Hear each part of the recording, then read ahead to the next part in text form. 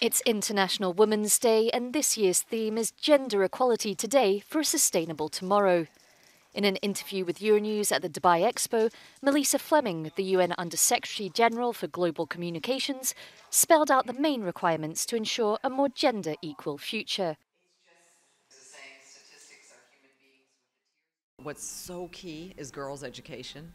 If you have all girls in school, and not just in primary school, but in secondary school, and the chance to go to university, that's the foundation and the building blocks. And I'm saying this because we have way too many girls out of school. And what happens when they're out of school?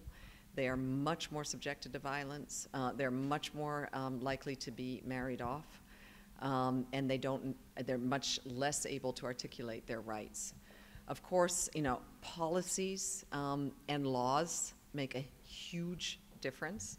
We see that, countries that have quotas, that have laws that promote equality in the workplace, that have laws against violence, and that where there is justice, that we see women rising to the top. International Women's Day is a global celebration commemorating the cultural, political and socio-economic achievements of women.